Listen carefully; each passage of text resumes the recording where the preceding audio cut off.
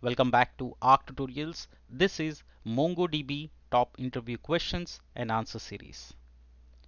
I'm sure at the end of this tutorial, you will be able to empower yourself with knowledge that is required to crack any MongoDB interview.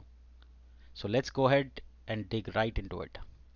Before we start with the questions, a quick word on MongoDB. MongoDB is a popular NoSQL document-oriented database which is mostly used by developers and organizations for its features like scalability, flexibility, high performance, especially in terms of handling large volumes of unstructured data. There is a lot of demand of MongoDB in the market, and hence it's important for us to prepare for the interview. I hope these questions will really help you empower and gain that knowledge to crack any MongoDB interview. Let's get started. The first and the foremost, we will start with the basic questions first. What is MongoDB? MongoDB is a NoSQL document-oriented database that stores data in JSON-like documents with dynamic schemas. It is designed to handle large volumes of unstructured data. That's what you should say. Keep it simple, short. But if you want to explain that, you can use it to the next question, which is what is a document in MongoDB? A document is a set of key value pairs stored in a BSON format in MongoDB. BSON is a binary representation of JSON.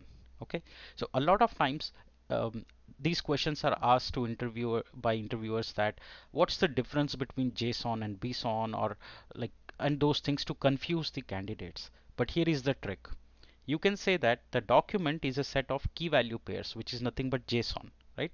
So a MongoDB document is nothing but a JSON key value pair document, but in MongoDB that is converted into a binary value, and that value is called BSON. Okay, so remember that's the difference between BSON and JSON.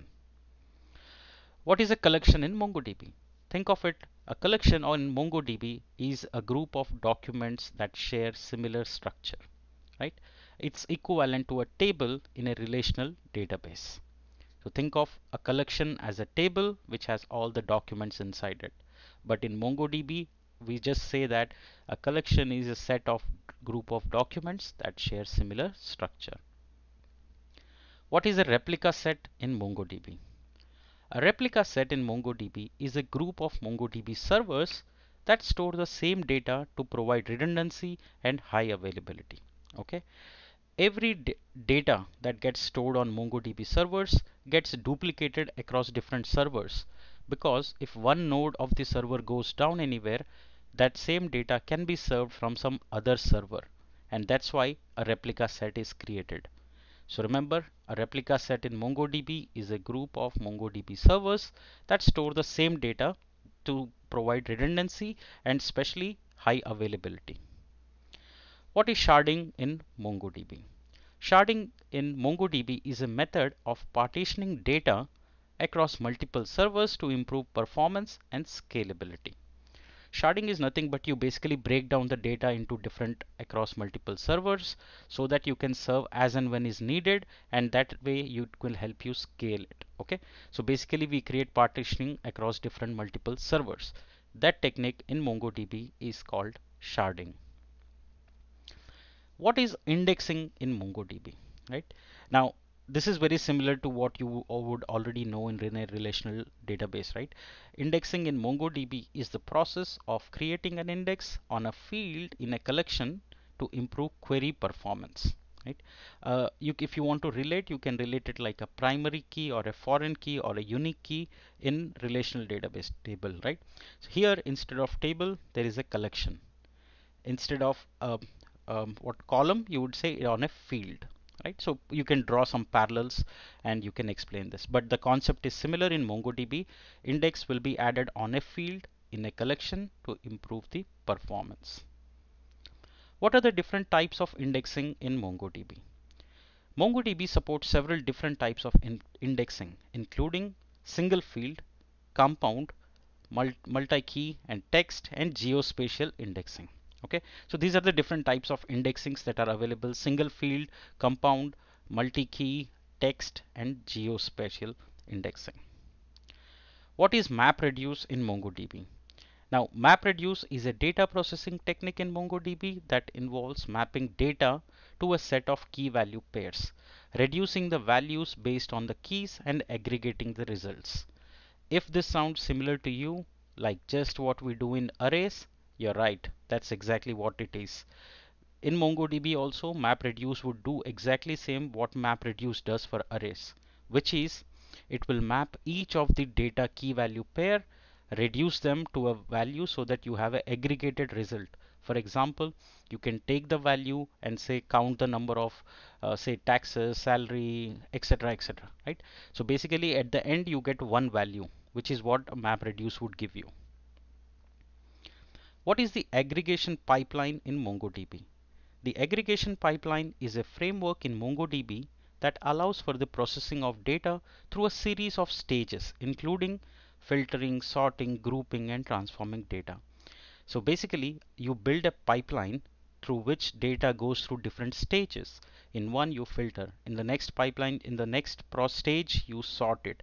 Then you group. Then you transform. So you can build a pipeline to achieve the final output that you want to give back as part of the API. So remember, aggregation pipeline is a framework that allows us to go process of data through various stages. What is the difference between update and save in MongoDB? Update method is similar to what we do the post and put, right? Update method will update an existing document, whereas save will save either an update or an existing, or if it doesn't find an existing one, it will insert a new document, just like how our post and put works, right? HTTP methods. So remember, save will first check whether there is a document existing. If yes, it will update it. If not, it will create one, whereas update will only update, it will not save. What is GridFS in MongoDB? GridFS is a specification for storing and retrieving large files such as images, videos in MongoDB. Okay, so that's a grid file system, which is what is stored, which is what is used for storing and retrieving large files. Now, when we talk about large files, we are talking in terms of the binary size. What is the difference between a primary key and a secondary key in MongoDB? Right now, primary key in MongoDB is a unique identifier for a document, whereas a secondary key is used for indexing and querying data. In a collection, let's say you have multiple fields, you will have underscore document ID, right? That's the primary key, but you can also add another key on other fields which can be used purely for indexing, improving performance, or querying data. So that's the difference between a primary key and secondary key in MongoDB. How does MongoDB ensure data consistency? So MongoDB uses a two-phase commit protocol to ensure that data consistency is distributed in environments. Okay, so the answer to this you should say is that MongoDB uses a two-phase commit protocol. That's the keyword here that you should remember. How does MongoDB handle schema changes? Now this is a very interesting question because a lot of times interviewers will ask you this. MongoDB allows for flexible schemas, and schemas can be changed without affecting existing data. Okay, which means let's say your collection was having 10 fields so far. In the 11th document, you can add a new field in your collection without affecting the previous data, right? So that's what you should explain, that MongoDB allows flexible schemas. That means schema can be changed anytime without affecting the existing data. How does MongoDB handle transactions? Now this is a very interesting question because they're trying to ask you about the same ACID principles that are applied to any relational database. MongoDB supports multi-document transactions that allow for atomicity, consistency, isolation, and durability. That's the ACID principle that is used in relational databases as well. What is the role of MongoD process in MongoDB? Now that's a MongoDB is nothing but MongoDaemon process is the primary daemon process in MongoDB that manages data storage, indexing, and access, right? So hence it's very important. They are trying to understand if you know how to manage MongoDB instances. So that's what MongoD does it. It's a primary daemon process in MongoDB that manages data storage, indexing, and access. What is the role of a Mongo shell in MongoDB? Now, Mongo shell is nothing but it's a command line interface that allows users to interact with MongoDB and perform administrative tasks.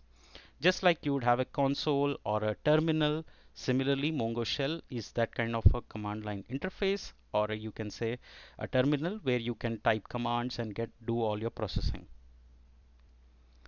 How does MongoDB handle security? Now, MongoDB provides several security features like authentication, authorization, encryption, auditing, multi 2FA, right? So all those things are handled by MongoDB. So it's purely, it's solid, it's secured, and it's reliable. What is the difference between a join and a lookup in MongoDB? A join in MongoDB involves combining data from different multiple collections, while a lookup is used for retrieving data related from another collection. I can tell you, if you're attending a MongoDB interview, this question is bound to be asked. What is a join in MongoDB? It's simple. You take multiple collections, you join them, and you give the result. That is called a join in MongoDB. But let's say you want to perform some kind of a join like SQL, then that's where you would use lookup, which is used for retrieving data from another collection which is related. Okay, so use lookup. Remember, this is very, very important. How does MongoDB handle data backup and recovery? MongoDB provides several backup and recovery options, including hot backups, point-in-time recovery, and incremental backups. Okay.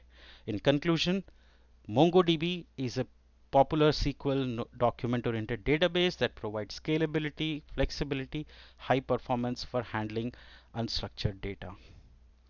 Thank you so much for joining. I hope you have learned enough on MongoDB. I've tried to cover all the aspects of MongoDB in this tutorial. I hope you like it. If you do, please let me know in the comments section. Also, do check out the other interview question answer series on my channel. Till then, keep learning, keep growing. Thank you so much for joining. See you in the next episode.